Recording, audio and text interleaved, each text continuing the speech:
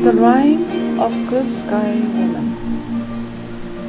I dreamed you terminated Sofan, sent her to a grave a decade ago.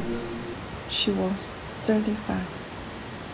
I dreamed you denied an immigrant's promotion, then denied her appeal. I dreamed you launched the lawsuit as shock and awe to evaporate her like Sofan. I dreamed the more lawsuits on your faculty, the more benefits you reap. I dreamed the immigrant poet stood her ground and won a settlement. I dreamed you turned your attention to her colleague, a Latina, Filipina, LGBTQ. You accused her of using poetry to manipulate students. You destroyed a prominent poet with lies and turned a great professor into a janitor. I dreamed you came back to the Chinese poet to finish the job. I dreamed you set up traps from racist to appropriator to voyeurist, violator of FERPA and Title IX to anti-native and anti-white. You witch-hunted her, tortured her, banned her from campus, while ordering her to continue teaching on the campus. You used the exact words, manipulate students with poetry. I dreamed you dug out her students' files to slow burn them into your informants. I dreamed you used the students to sow distrust in her class, then accused her of creating a negative learning environment.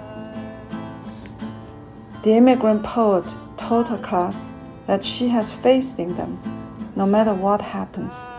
Together, they sailed through turbulent waters, reached the shore with fruits of poetry. So you said the immigrant coerced students to nominate her for the teaching award, even though she didn't even know who had nominated her. I dreamed you accused the poet of being anti-native because she had been standing with the tribes, the only faculty who went to Standing Rocks. I dreamed the order came from the Koch brothers who sat on your college board. I dreamed you awarded the student for attacking the native elder. I dreamed you banned the immigrant professor from the campus for laughing. I dreamed the immigrant poet pleaded for peace and got penalized.